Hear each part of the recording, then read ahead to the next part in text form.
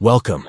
In today's video, we'll show you the simplest way to search for your PDF files in Gmail on your Android device. If you've ever felt overwhelmed trying to locate important documents, you're in the right place. Let's dive in and make that search a breeze.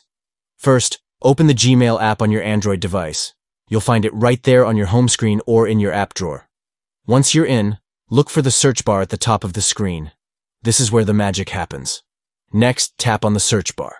This will open up a variety of options to refine your search.